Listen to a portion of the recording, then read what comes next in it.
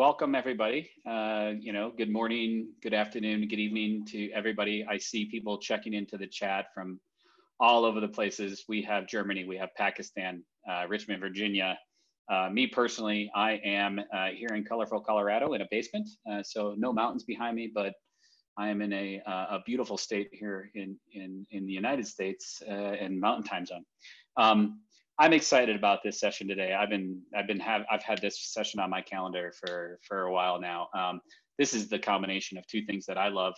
One being software as a service, the other being Kubernetes, and I guess the third being CockroachDB. We can't not talk about this without talking about Cockroach Database, which I'm a proud member of this team. Been following this company for really quite some time.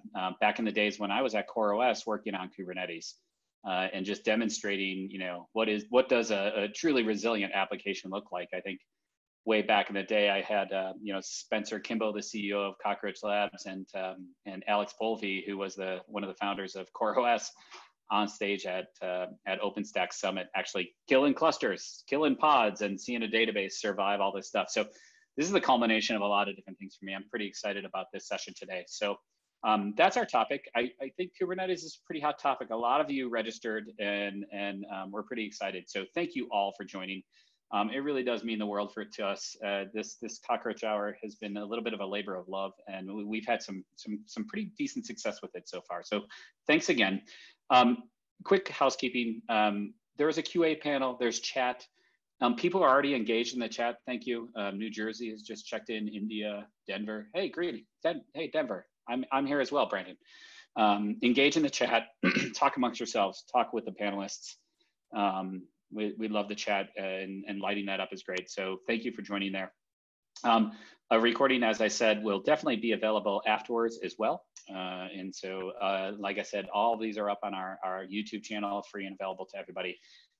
There are members of our team that are in the chat as well. I know Michael Gardard, a friend of mine, loving my shirt today, representing California, both up here and here, Michael.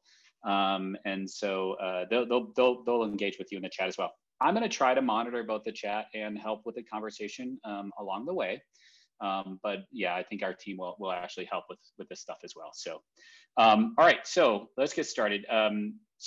Josh and Juan are my two guests today. If you guys want to come on to video, that's great. So. In the past, we've been asked to kind of say, are these sessions going to be beginner, intermediate, advanced? Advanced is, distributed transactions with Andrew Werner. That's some really, really deep software engine stuff. You guys are just intermediate. I mean, this Kubernetes thing's simple. It's easy. So I kind of gauge this thing as a little bit of an intermediate because we're going to have to get a little bit technical here. I'm not going to have any code samples or anything, but, we'll get into some details around, operators in Kubernetes and Borg and these choices and how you provision hardware and manage services and all these things. So, but today we're gonna talk a lot about, well, I have 3 bullets here: Kubernetes, Kubernetes, Kubernetes. But please, again, engage in the chat, engage in the QA. My friend JP is monitoring these things as well, and so for some of the best questions, we're gonna send out coffee mugs. I'm sorry, Juan and Josh, we didn't get the coffee mugs to you in time for today. I don't even have mine yet, so. But I wanted to welcome the guests on the show today. So Juan and Josh, welcome. So you guys come off. You're on now. Everything you say is recorded. So so let's just start with a quick introduction. Juan, welcome to the show. Can you just tell me what your role is here at Cockroach Labs and how long you've been with the company? Well, I'm one of the old people here. I mean, I've been here for a long time, which is 4 months. A lot of people are newer than that. I'm the manager of the Site Reliability Engineering team, SRE, which does SRE and a lot of other things because we're growing in all directions. That's right. Yeah. Awesome. And then Josh? Hi, I'm Josh. I'm the tech lead of the SRE team at Cockroach Labs. I've been here for about 1.5 years. Awesome. So I miss seeing you, Josh, I guess, in the lunchroom. Juan, we never really got to work together. I guess the pandemic hit and we never really got to actually That's right. outside of Zoom. But this team has grown a lot over the past year, right? I mean, Josh, how many people did we have at the very beginning for our SRE team? You were one of the originals, right? Yeah, there was one person who had been kind of at Cockroach Labs forever, And I don't think they were technically called an SRE way back when, but in spirit, they were an SRE. Yeah. And then me and this one other person, Joel, joined Yeah. in January of last year. And it was Yeah. a 3-person team for about 6 months. And then how many are we at today, Juan? We're at 8 right now. 8. And we're still looking to expand, but COVID is making that a little difficult at the moment. Yeah, well, that was my way of creating at least like a, you know, my recruiting team's going to love us because I just said, hey, we're hiring. We love SREs. You know, I think any company, you can't get enough SREs. It's such a critical role for what we're doing with CockroachCloud. You guys, thank you, because the work you're doing and, you know, being on call all the time is also one of those things that I'm sure is not always that fun. So, but hey, SREs are valuable people. So, and so guys, thank you for joining me today. You know, we had a little bit of a talk track. I'm just going to go off of sharing slides. I don't, you know, we'll just, it's us talking. I'll come back and forth through a couple things. So, I just want to start the conversation. I typically start somewhere with kind of where we all came from and you know, how we got to this role. So, you know, I found Kubernetes, oh gosh, I was at the very first KubeCon that Joseph Jacks ran, like in San Francisco. It was like 120 people at the Intercontinental in San Francisco. And it was kind of cool, right? It was like this huge, massive, like really like robust, cool group of people all really excited about it. And I think I've only missed one KubeCon. And I checked in last week, actually. I hope everybody here on the call did too, because it was pretty cool. You know, Josh, how did you come to Kubernetes and, you know, what's been your experience with, you know, how you got to kind of managing and being an SRE in this world? So when I joined a year and a half ago, we were running a few CockroachCloud clusters, maybe like 4, and we weren't using Kubernetes. But at that point, you know, we only had 4 clusters. We didn't need a lot of automation. And also our product was like very simple. It was just, we would ask customers for like what details they want, like what their cluster should look like. And then we'd like manually spin up their cluster. Right. There was no like nice UI that lets you create clusters automatically. Right. And that was the big thing that the team was working on back then. And that's when we started considering Kubernetes in relation to like solving those automation problems. Right. But you had experience with Kubernetes prior to joining Cockroach Labs, right? Kind of, yeah. Right? Yeah. So I was at Google before Cockroach Labs. Yeah, right. But we didn't use Kubernetes, but we used something very similar to Kubernetes called Borg. And so I was really used to like an SRE team having that tool and not having to deal with doing like certain low-level automation tasks. Right. And so I was pushing that. And there were some other SREs that were nervous about the complexity of Kubernetes, and there was a lot of argument. Yeah. So I want to explore a little bit about our decision to use Kubernetes underneath CockroachDB. And I think it's going to be valuable to people just to see that decision process and when does Kubernetes make sense or not. I do think, you know, I wasn't exposed to the SRE role until I kind of got into the Kubernetes space. And I think it's changed the way that we think about DevOps and admin and the whole thing. It's a wholly different thing, right? And, you know, to me, it's kind of like, I think the companies that are doing things that are interesting over the next couple of years are those that are rooted in a lot of things that happened at Google. So, you know, great lineage, you guys. And I think it's right? Because I think that's the background. Juan, you have a similar background as well, right? Sorry about that. Yeah, I was at Google for between 5 and 6 years as well. Mm-hmm. And, you know, of course, managing a large distributed system in Google is easy compared to almost anywhere else. And basically, I think going to Kubernetes over the past 3 years, I guess, has been just an effort to replicate as much as I could the Borg experience inside Google. Right. Yeah, absolutely.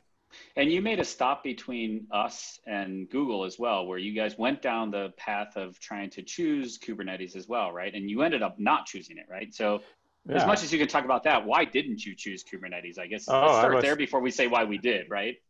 I was a major advocate of trying to do Kubernetes there. Yeah. The problem in that outfit was that, well, basically they had too much money. They had built a whole scheduler by themselves. Some of it was a financial company. Some of their financial models hardwired the number of compute nodes that they had to run on. You know, it made the coding easier. You know, they didn't have the best computer scientists writing the financial models because they wanted to keep them secret. So anyway, long story short, they had a built-in infrastructure that was really bad. but the perceived risk of moving to something new and something failing on the way was too high, so they just didn't want to experiment, basically. Yeah. So, you know, they'll stay there for a while. Yeah, I find a lot of that in my conversations with people who are adopting. It's like, yeah, it's risky. And the risk that I see with a lot of companies is operational expertise. Like, we're going to get this thing, but we don't have anybody internally who's actually dealt with it, you know? And I think we struggle that with CockroachDB as well. I mean, honestly, I mean, you know, to be forthright, really, like, you know, people will start small projects with Cockroach database because they need developers who are familiar with it. They need to figure out how to like run the thing. You know what I mean? Like, it's risky to adopt new software without having the people. And I think that's common. That's one of those things, right? So, but let's get into kind of our choice. You know, Josh, you wrote a great blog post. Actually, I'm gonna share a screen again because I want to show everybody this thing. Josh wrote a great blog post, y'all. It's on our blog roll. No, it's not there. Why we run, I have to use tab suspender because I have like 8 million tabs open. So why we run a managed CockroachDB instance on Kubernetes. And, you know, this is, I guess, over a year ago now, Josh, that we went through this decision. I can't believe that was a year ago, but you were here for that decision and it was heated, as I remember, right? And so, you know, there's probably like 80 different angles that we can take on this, but what was our kind of decision to go with Kubernetes? What was it really built on? I know it's summarized here, but just kind of run us through that for the audience. Yeah, so I think that there's different benefits to Kubernetes. And when we were talking about this, they were very mixed up in my mind. And as a result of talking about it a lot, they became like more separate. And early on, we really cared about some of those benefits and not others. So I think the benefits are, one, you get all these really powerful automation primitives. That benefit was like top of our mind because we knew we were going to build this managed service where customers could scale up clusters, they could upgrade clusters. We just needed to do a lot of automation tasks at a high level of reliability. And we didn't want to build that ourselves. Kubernetes is one means of doing that. There's another benefit, which I think is often in people's heads, including my head, and it's this bin packing capability Kubernetes has, where you can run lots of containers on a single VM. And the interesting thing about early CockroachCloud is we didn't care about that at all because we wanted to run one Cockroach node per VM because we wanted the whole VM for CockroachDB. Right. So we didn't even need that benefit. And there's a lot of complexity that comes from those two requirements like being implemented by Kubernetes. And we were taking on that complexity in order to get only some of the benefits of Kubernetes almost. Right. Let me just ask you a question about bin packing, Josh. I mean, it's a term that is relatively new to me. I kind of have a sense of what it is. Just explain to me what that means. Does it just mean like multiple pods on a single VM? Is it, you know, is it as simple as that, or what is it? Yeah, what I mean by that is like Kubernetes lets you pack a bunch of containers on a VM in a way that improves resource utilization. You can use up the whole VM if one of the pods is not using as much resources, another pod can use more. Like this is one of the motivating reasons for like Google's Borg thing is they realized like how much resources they could save by bin packing containers onto, I guess for them, machines. Right, which ultimately ends up, it's a cost savings, right? It's not, I mean, it ends up being a huge, massive utilization. And when you're running software as a service, look, we've got to cover our costs of doing these things. And, you know, there's some interesting things that we're doing to run multi-tenant. We'll get into that and multi-region and all these things.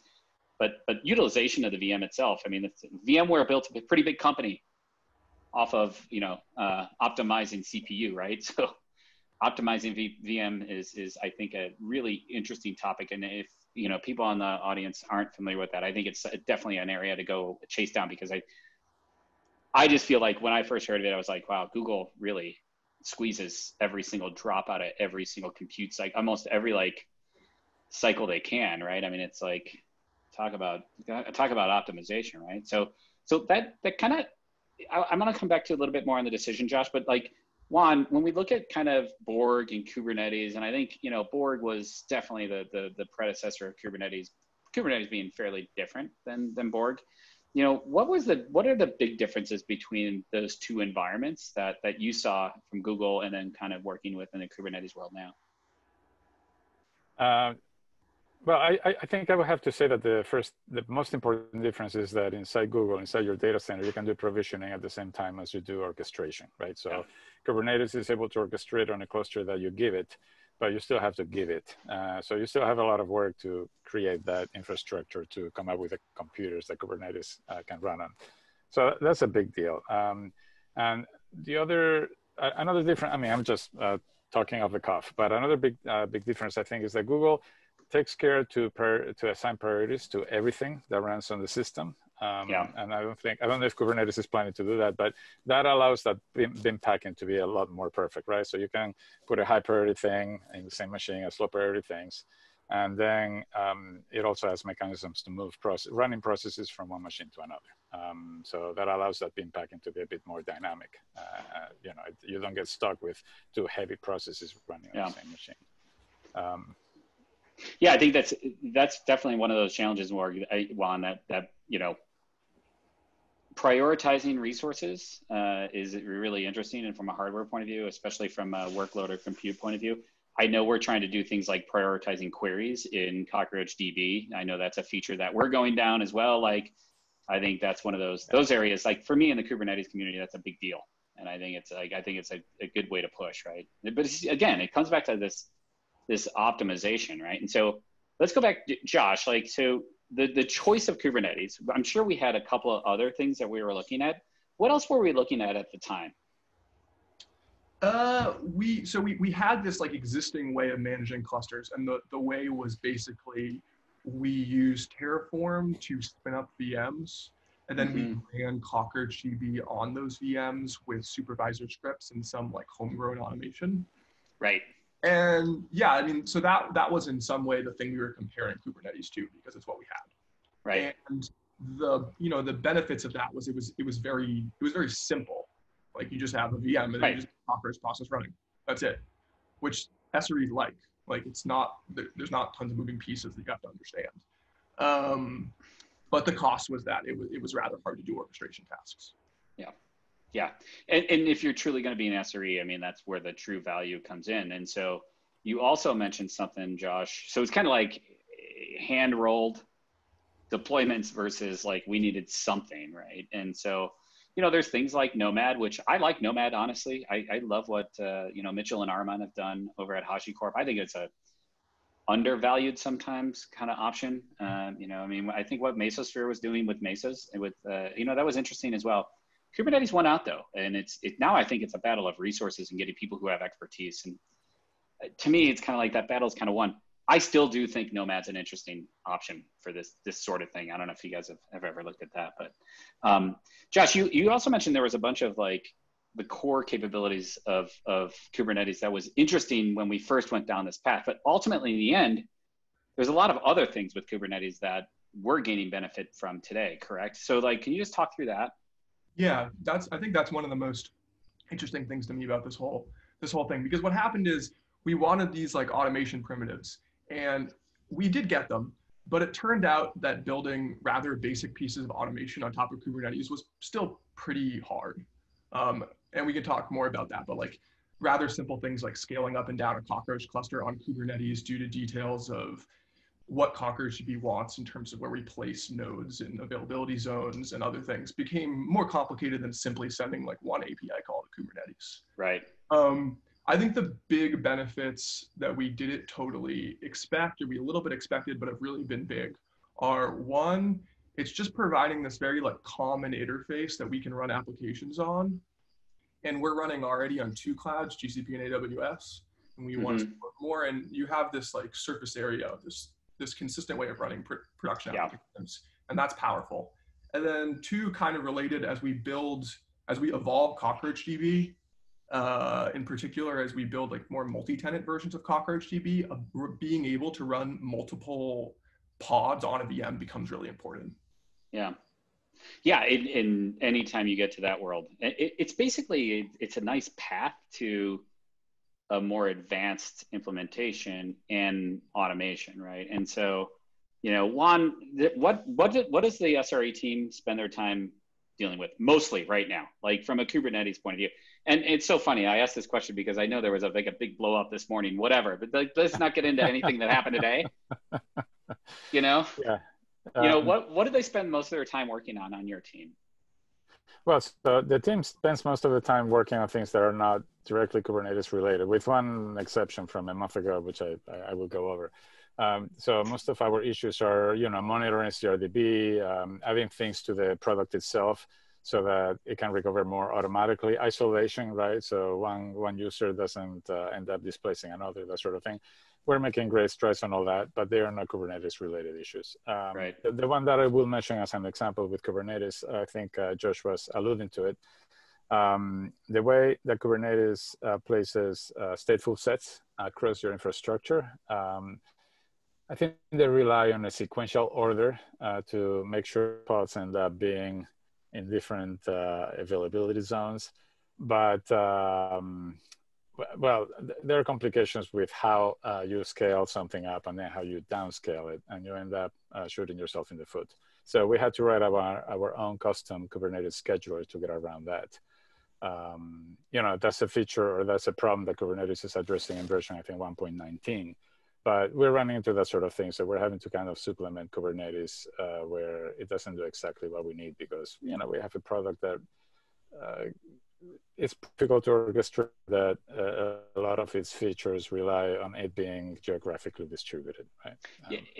Yeah. And so Juan, how much, so this is a really important point, especially when it comes to the intersection of Cockroach database and Kubernetes, because I don't think people have actually run into the problem with the scheduler that we have, right? I think this is fairly unique because of the geography and how much location is important to Cockroach database. We ended up having to make some fairly significant changes, or basically build a custom scheduler, right? And so I think Chris is on your team, right, Juan? Yeah, and Chris has a blog post that's coming out over the next, I just went through it in the next couple of days, but we're gonna actually talk about our custom scheduler. But can you guys just go into a little bit, I don't know if Juan or Josh, one of you guys wanna take this, what did we have to do with a scheduler that was very different because of the geography, right? Because of the physical location of pods and regions and AZs. What did we have to do? If you guys could get into that. Josh, I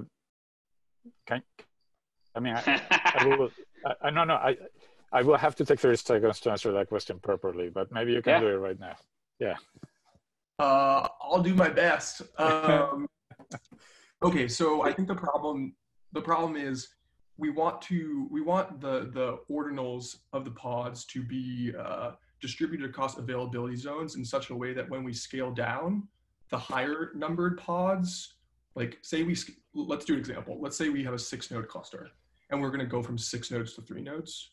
And let's say we're running in a region with 3 availability zones. Then when we get rid of pod 6, pod 5, pod 4, it must be the case that we get rid of 1 pod in each AZ. That's right. And that's the thing that Kubernetes wasn't doing for us that we expected they would. And so we wrote a scheduler and did it. Yeah, it's a pretty simple example. It's really all about survivability. It's all about disaster recovery. And it's one of these kind of core things in Kubernetes, which is actually really important. When you're running in a single AZ, it's pretty easy, right? Kill a pod, I still have 8 others. And by the way, Kubernetes, just bring it back up in the same AZ. However, if you want to survive, what is your disaster recovery plan? What do you want to survive? A regional failure, AZ failure, and I think that's one of those things about Cockroach that I love, and I think it was unique to us. And then we built that off of I think we used some Kelsey Hightower code to actually start doing that, didn't we, Josh? Wasn't that the prior art? We used that as a baseline, right? Yeah, I think that is what convinced Chris Seda that he could build it. He was like, if Kelsey can do it, I can do it, basically, I guess. Copy it into the right Kelsey. No problem. Kelsey's pretty smart, man. I think it's awesome. So, yeah, go on. Yeah, I wanted to point out, I think some of the issue we have maybe is a lack of sufficient confidence, but I think Kubernetes is moving forward really quickly, and though there's a lot of documentation, some of it is obsolete, some of it is about the future.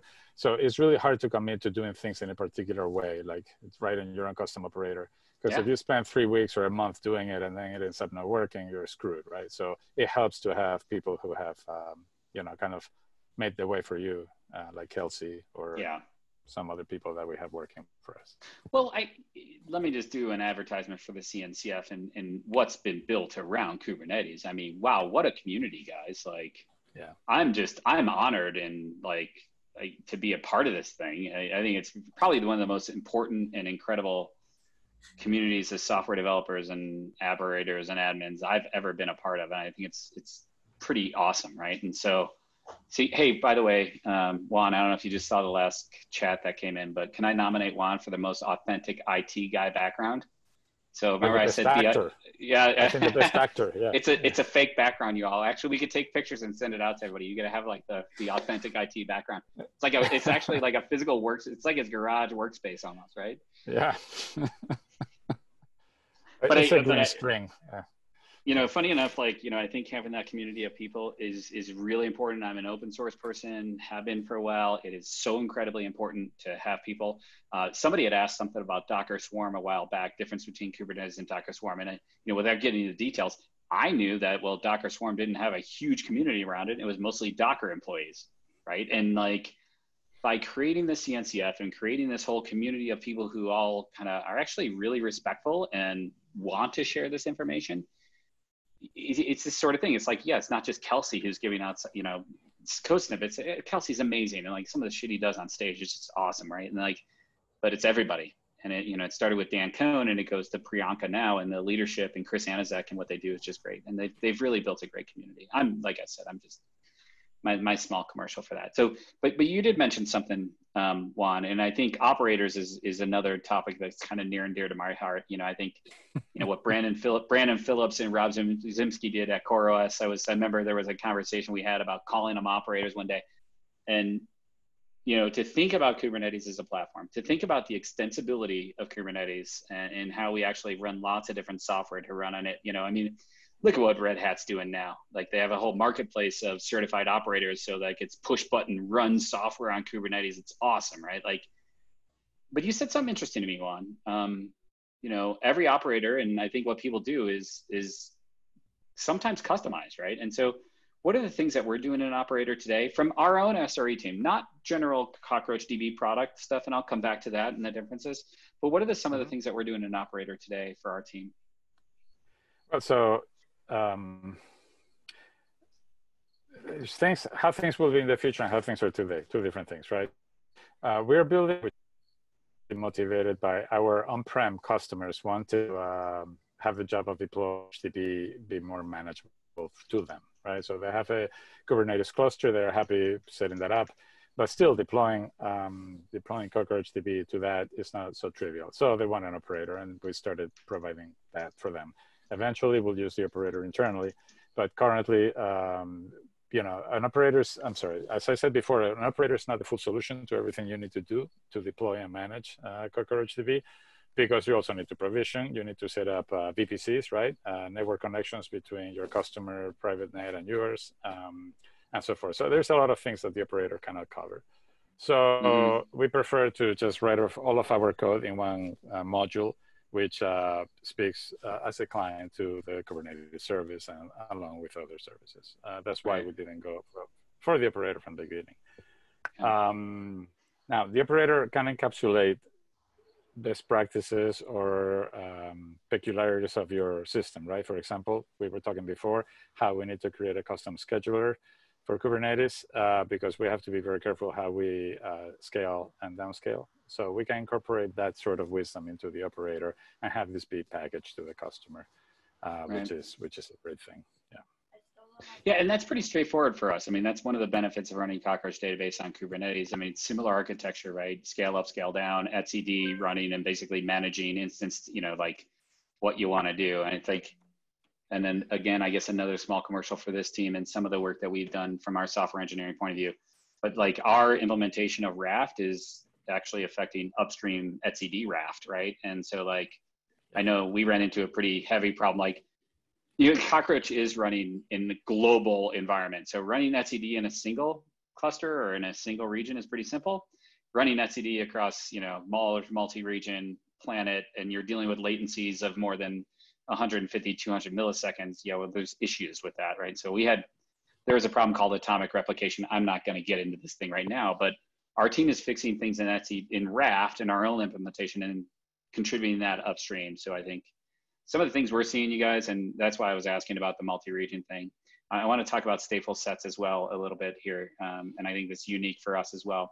And we're a very good consumer of that. But some of the things that we're running into, because we are global and we're running into these things before I think some other people are, we're contributing back upstream. So, you know, some really great software engineering. Again, kudos to our team. I mean, they just do a great job. So, but let's talk about stateful sets in Cockroach, right? So you know, we didn't talk about this beforehand, guys, but like, I guess, Josh, are you using I think stateful sets is a critical piece of how we deploy, right? We get to use daemon sets, stateful sets. Can you just explain what is stateful set? Again, this is kind of going back into the intermediate beginning stuff, but like it's important for people to understand why stateful sets are important and how we use it for our instances. Sure. So yeah, we use stateful sets. They give us a few different things. One thing they do is you get a pod with a consistent like ordinal, so a consistent ID. So like you get, say, a 3-node cluster, you have pod 1, pod 2, pod 3, and each of those is attached to persistent storage. So in our case, like GCP disks. And that's using the whole PV claim, or just, you know, straight mount PV, Josh. So the storage class is something that everybody should be familiar with in Kubernetes as well. It's really critical to understand, right? So is it using just PV claim, or how are you guys doing that? It's a little abstracted, but it's not that abstracted. So yeah, you're kind of aware of that, but maybe, I'm not sure I don't think you literally write the persistent volume claim yourself. I think you just write that. Great. Yep. So yeah, so there's the disk part, and then the other part is that you have a stable network identity. And that's a little bit more CockroachDB specific. Like, I mean, any database is gonna want persistent storage. But with CockroachDB, we need to be able to, each node needs to be able to address every other node via some stable network identity. And so what we're getting out of the stateful set is a DNS name that points to a specific node, which points to a specific disk. Right. And so stateful sets is basically, like, once stateful sets came along, it helps applications or databases like us immensely, right? Like, I mean, we could have done this with daemon sets, but that's just a much more manual process, right? I mean, that moment in the, I'm sorry, I was just answering a question, you guys. I'm trying to do both questions and talk to you guys and engage. I don't have my friend Tim Vale on this call with me right now today, so I'm trying to do a couple things at once. It's just me, so. But thank you, Josh. I think it's a critical piece for people to actually understand. Again, Cockroach database kind of architected very similar to Kubernetes. Let's move on. Another topic we wanted to talk about, and there was a question in here about security. And I think it's always a concern. I think security, networking, when you talk about Kubernetes, you're going to talk about these two things. Like, you don't have to be a networking expert, but I tell you what, it's going to help a whole hell of a lot if you understand networking, right? Like, but security as well. You know, at the Cockroach layer, you know, we're connecting instances of Cockroach via TLS, and we're not going to talk about that. But we do have to talk about certificates and that sort of stuff in Cockroach. How do we deal with that on the CockroachCloud team? I don't know, Juan or Josh. Oh, Juan, you haven't spoken in a while. I'll just go to you. So, but if you want to just push it down to Josh, I'm totally happy with that too. Like, what are we doing for certificates in Kubernetes? Well, we use Vault, which is a HashiCorp, most of them, and I think, Josh, help me with the details. We have one certificate per customer, per cluster, right? I don't know what else to say about it. Yeah. We're running Vault in this like control plane that's used to manage all the clusters. And then Vault not in the serving path. So like when we create a specific cluster for a specific customer, you have these kind of isolated clusters right now. We write the certs to Kubernetes secrets. We make them Kubernetes secrets. And then the stateful set pods just load up the cert, and CockroachDB can handle the like TLS connection and all that. Right. So the implementation pattern for a software as a service, Josh, would be to run Vault centrally on some central control plane, and then use secrets within each instance to manage the certificate. Is that how that works? I mean, is that what we're still looking at? Yeah, that's the pattern we're following. I mean, the main reason we're following that pattern is because you could imagine that CockroachDB can talk to Vault or something like that. If that was the case, then it's not as good for security, at least not with more thought, because then like the customer cluster has access to this thing that has keys for all the customers. Right. So instead, like, yeah, Vault writes things to Kubernetes, but the customer cluster, which is accessible by the customer, cannot talk to Vault. Right. So what is just newbie question? What's the value of Vault in this then? I mean, what is Vault providing in this equation, Josh? Like, what is the value of it? It's just this really powerful secret store. You can do a lot of things. You can just, I mean, if you have a secret that you want to just store there, you can do that. You can say, like, I'm going to write this key to Vault, and Vault will keep it and handle encrypting it and all that. Another thing you can do is you can say, Vault, I want you to be my CA, like, give me certificates, so we'll do that. Other thing you can do is you can say, Vault, give me a project owner token to mess with this GCP project. Yeah. It's just a tool that kind of gives this uniform access for managing lots of different kinds of secrets. And it's super powerful and it's everywhere. And it just works. Like, it's just solid. Like, again, shout out to my friends at HashiCorp and, you know, gosh, my mentor, Dave McJanet, who's running that place now, or, you know, with the team, of course. They've done such a great job on that product, and, you know, you can go and try and use it. And I'm sure the team over there would be real happy that I'm doing this. But in the same breath, I also want to talk about one of the unique, I think one of the unique characteristics of running software as a service, if you're going to do that on Kubernetes, is then provisioning of hardware, right? Like, we get a new cluster, right? We get a request for a self-service cluster. How are we provisioning new hardware in AWS or GCP, right? What tools are we using, and what was our path to actually figure out what we wanted to do for that, Josh? Yeah, so we were initially depending on Terraform, but again, we had this future in our heads where there's this service that creates clusters and adds regions to existing clusters and all that. And we didn't really want our code to be like generating Terraform configs that then get exec'd by Terraform. We just thought that was like a little messy. So we looked at Pulumi, which is very similar to Terraform, except that you can configure it with Go code, which is what our whole stack is written in. Right. And so that's what we're using. So, like, we spin up GCP projects, AWS accounts, and manage Kubernetes clusters with. Right. Yeah. And I think what the Pulumi team, what Joe and the team has done over there is pretty powerful as an alternative for this. And I'm with you, dude. I don't want to actually deal with YAML. And I like, that's just not and like using this as a way of actually coding all of this, I think if anybody hasn't checked out Pulumi, again, I like to do commercials for companies I think are doing some really cool stuff. Hey, I mean, people are listening, go check it out. I love the team, and there's some really good friends over there. And again, I think Terraform does a great job. And I think people are really familiar with Terraform. There are other things, and there's reasons that different teams use different things. And again, it comes back to being as authentic as Juan's background. Each team is going to be different, and hey, come on, Juan, right? And being comfortable with what's right for you and your team, I think is always kind of the deciding factor. Again, like, I think it's really quick. It's really important. Somebody was actually asking about our operator. I'll answer that while we're talking about it. We'll publish an update to our operator. I know we have one that's out there that's in kind of an alpha state, but John Kendall on our team as a product manager, we'll have an updated operator coming out here very soon. But how much did the work that we're doing in running software as a service influence our own operator, Juan? I know we talked about this a little bit, right? But how much of the work you guys are doing actually translated over into what our customers are going to use for an operator? Well, I think, frankly, a lot of the things that we have to deal with are not in the operator, because a lot of it is provisioning, like we were just talking about, using Pulumi and so forth. A lot of it is, creating VPNs or VPCs from different parts of the clouds, and they all have different processes or different ways in which you have to do that.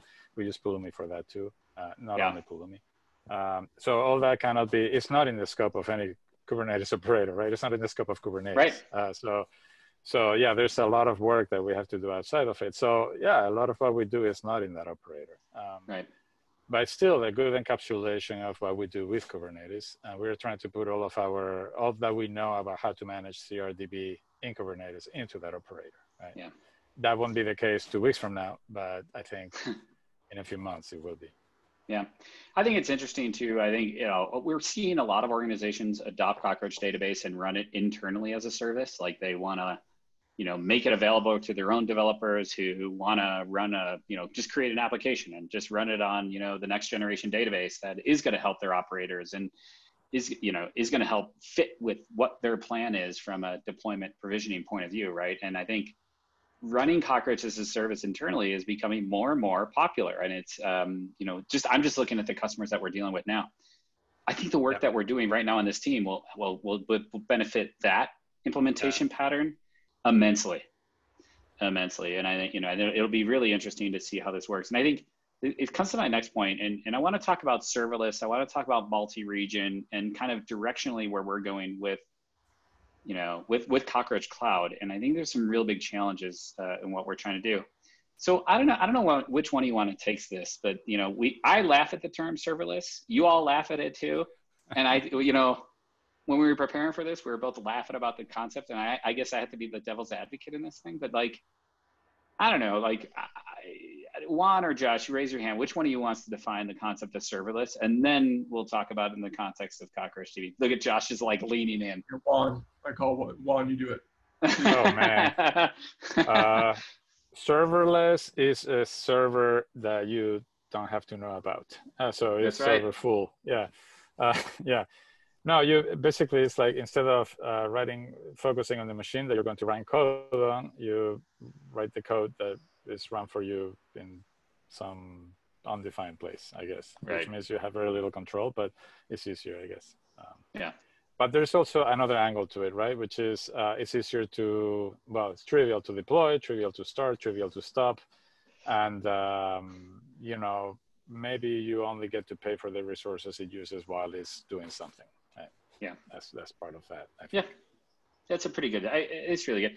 Honestly, I just find it it's funny, what is the cloud but a bunch of other people's servers? What is serverless other than just a bunch of servers running it? It's not serverless.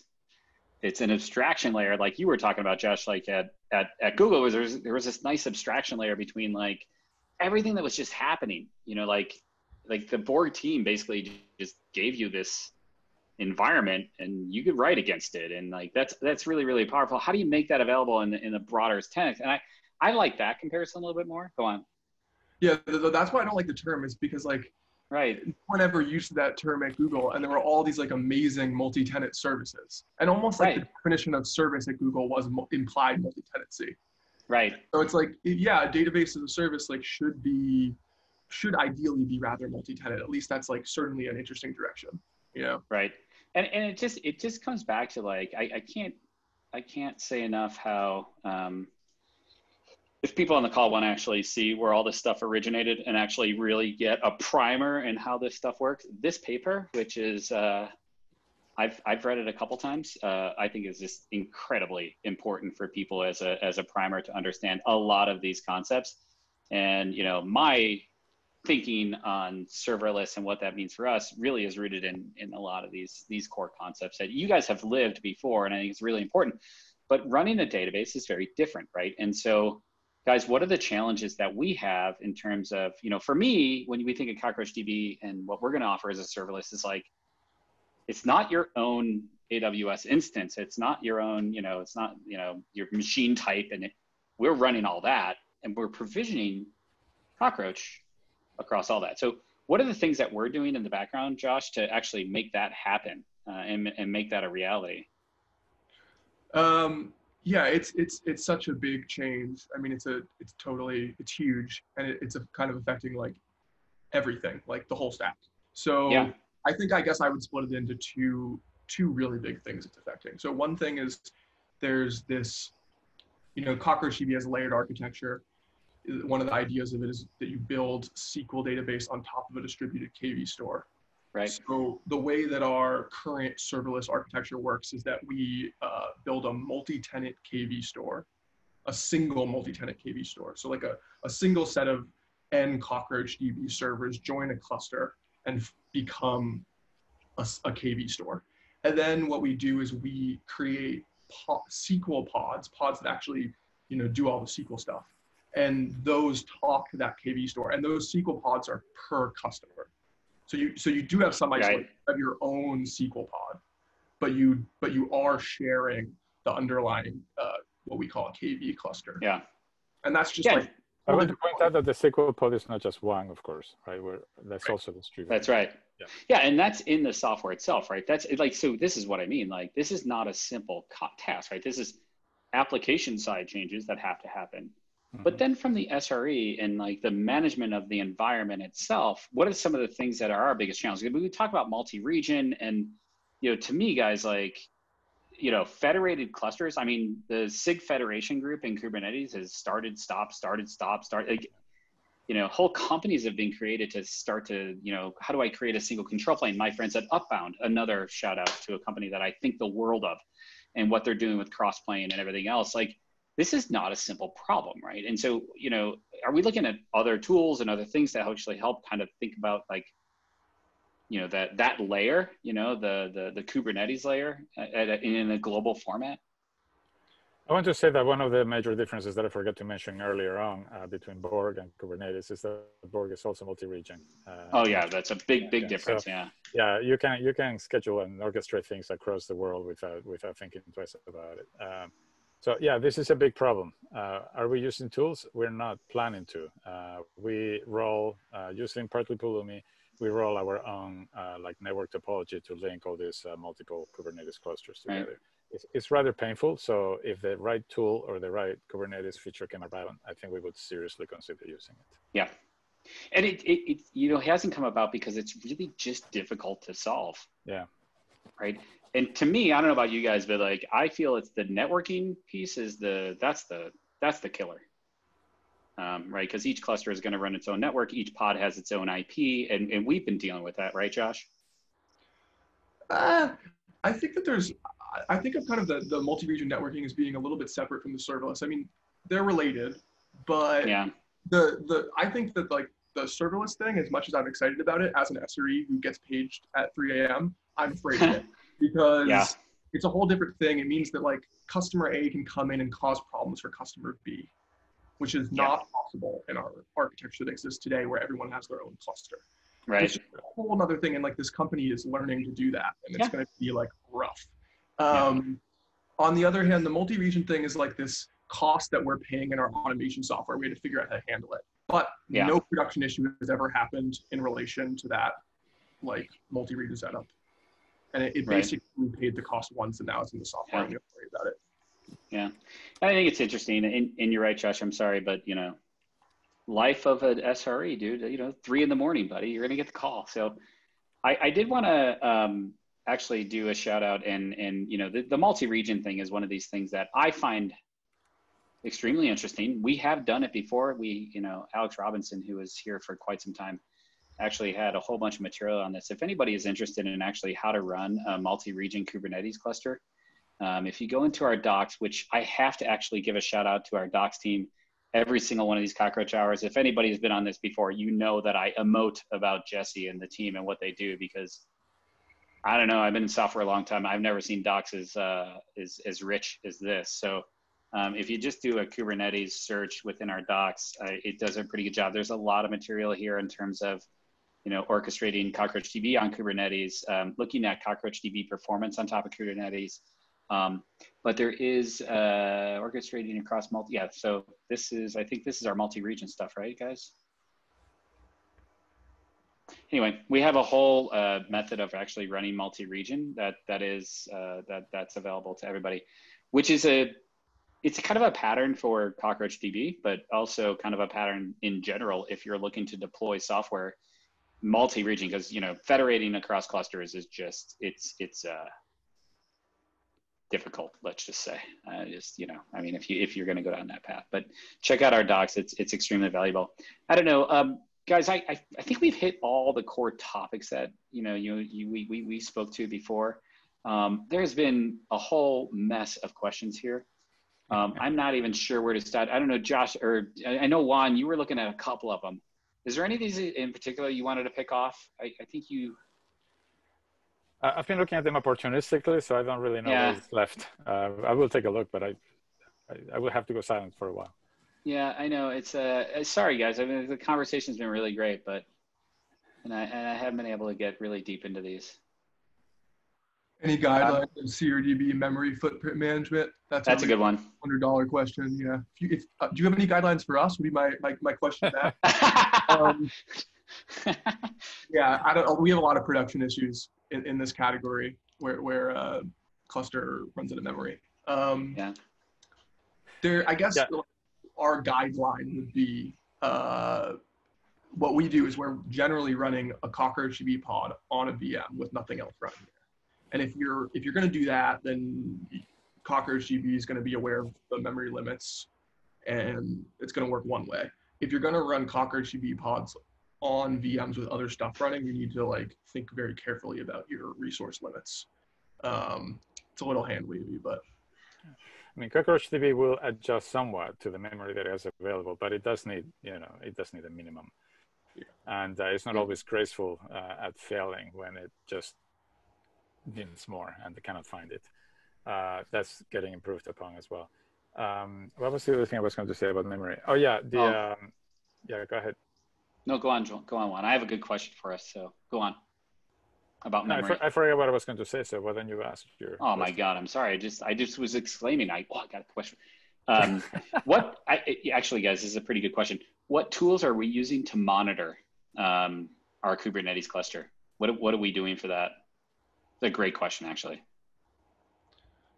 What we do right now is we run Prometheus clusters, Prometheus, Alert Manager, and Grafana in each customer cluster on Kubernetes. So like the Kubernetes cluster we have dedicated to customer A, we're running Prometheus, Alert Manager, and Grafana. And if it's a multi-region cluster, each region is running Prometheus, and they're scraping all the regions, so it's replicated. Then we have a meta monitoring Prometheus instance that's sitting outside of the cluster. It's going to page if if the problems for the customer are down.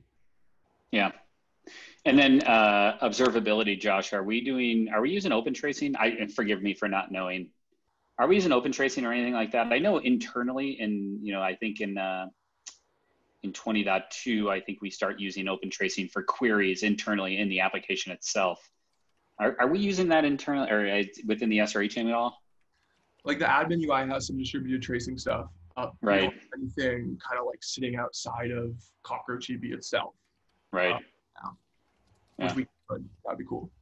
Yeah. Well, hey, it was just another opportunity for me to pump up another one of my friends, the team over at Lightstep and what they're doing.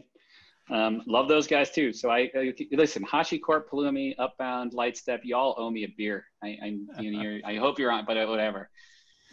Hey, Jim, I remember what I was going to say. That I think the roadmap or whatever. Eventually, when you run out of memory, the idea is that you scale horizontally, right? Yeah. So, fortunately, we have to deal with choosing a particular instance type in one of the clouds, and it's hard to change that as you run. But you can always scale horizontally. Yeah, yeah. There was a question here about running CockroachDB with Rook. Absolutely. I know the Rook team had built out the integration with Ceph, actually, is the underlying distributed storage layer with Rook, and there's a Rook operator for CockroachDB that's available. Ceph on the Rook team, who's at Red Hat. I know he did a lot of work on that. So there's an operator that actually was built out to deploy us on Rook.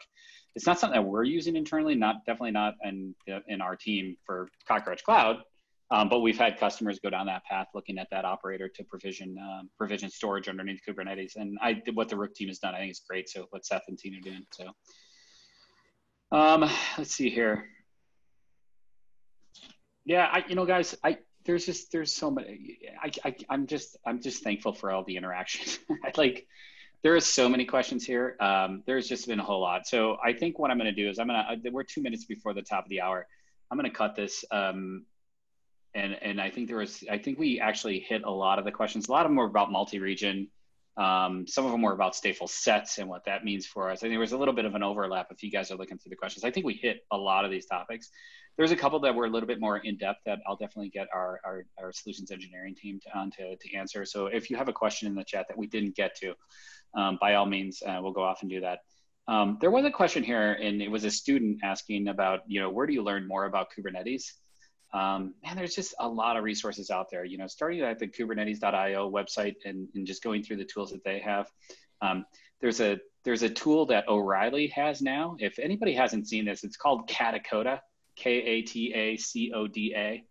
Katacoda.com has some really amazing hands-on terminal tutorials in your browser. You don't even have to spin up the cluster to actually go out and learn Kubernetes. I think it's really, really cool. Katacoda is awesome. And a couple people are doing some +1s here. And it's really powerful. You don't have to worry about provisioning Kubernetes, get everything out. Like, you just go play with it with the terminal. It's kind of cool.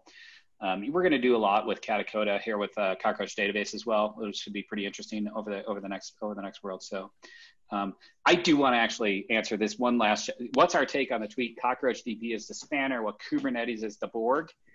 I love Kelsey. Kelsey, thank you so much, because Kelsey says nice things about us in the Twitter sphere.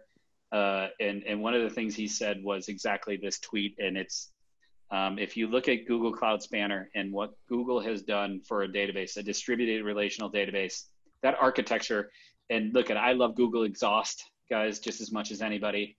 Kubernetes is Google Exhaust. The white paper for Google Cloud Spanner is definitely wonderful, amazing contribution to the world. We've built a company off of that basic architecture. And, if you look at what Google did and building a database that's actually going to run on Borg, a relational, truly transactional database, that was Spanner. But that's kind of tied to Borg and kind of tied to their infrastructure. Whereas what we're doing with Cockroach is let's do something that's devoid of Borg and devoid of, or separated from the hardware that Spanner is going to run from, and let it run in any cloud. So that's the description of that.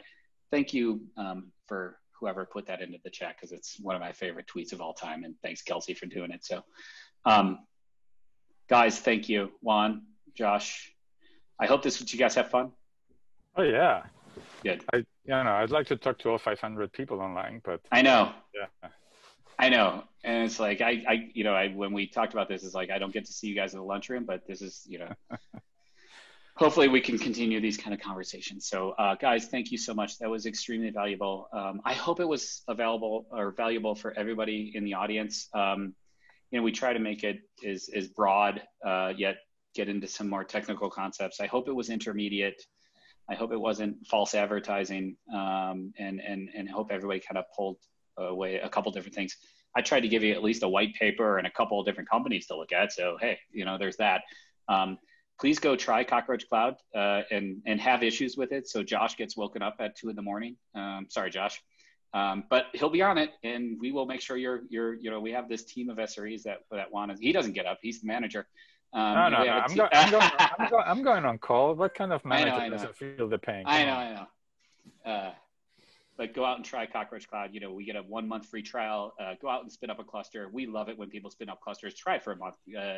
Run an application on it, build something, or download CockroachDB core from our website and use CockroachDB. Just become familiar with the value here. We didn't talk anything about the value that Cockroach Database does, but there's lots of stuff about what we do on our website. Again, I would check out our documentation if you really want to geek out an infrastructure of a distributed database. There's some really cool, great material that the team has done. Life of a transaction, I will just say, check that out. It's awesome. Josh, Juan, thank you guys again. Thank you, Jim. And to everybody who joined us all over the world, the engagement was incredible on this webinar. And I just wanted to thank everybody for joining again. This is a joy for me. So, all right, everybody, thank you, and have a great Wednesday. Is it Wednesday? I think it's Wednesday. So what year? Yeah. Exactly, right? Thanks, everybody. Bye.